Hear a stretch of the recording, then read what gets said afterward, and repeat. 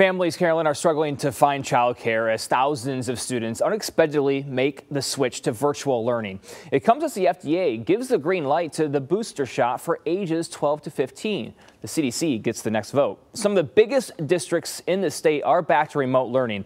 That includes Ann Arbor, Southfield, and Oak Park. But the move to remote learning is only temporary. 7 Action News reporter Kiera Hay spoke to parents who say they want more transparency. Oak Park is the latest district out of at least 5 in Metro Detroit, making the last-minute decision to either cancel classes or go remote this week.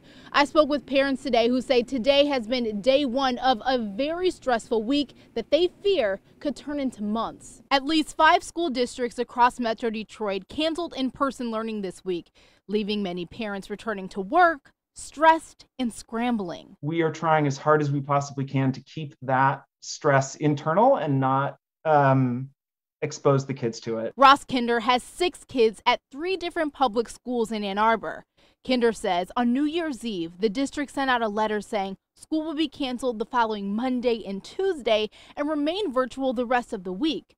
His plan? Essentially lean on grandparents. Luckily, Kinder says he has family, at least temporarily, to step in and help while he and his wife go to work. It's a challenge. Emily Sutherland, who has the ability to work from home, says she's having to juggle entertaining and educating her 2nd grader while on the clock. It is a part-time job for us on top of our full-time jobs. But for Meher Salah, it's one or the other. This Wednesday, Thursday, and Friday, I have to take 3 days off because, I have to kind of babysit essentially my kindergartner, my 3rd and 5th grader to make sure they're all doing their virtual school. Sutherland fears virtual school, at least for Ann Arbor, is here to stay. I don't think that they would have done 2 days of planning for only 3 days of virtual school. That just doesn't add up.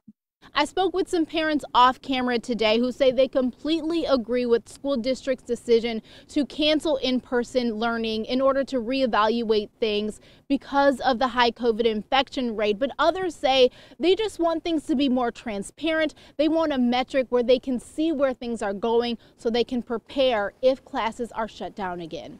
In Oak Park, Kiera Hay, 7 Action News. Kiera, thank you.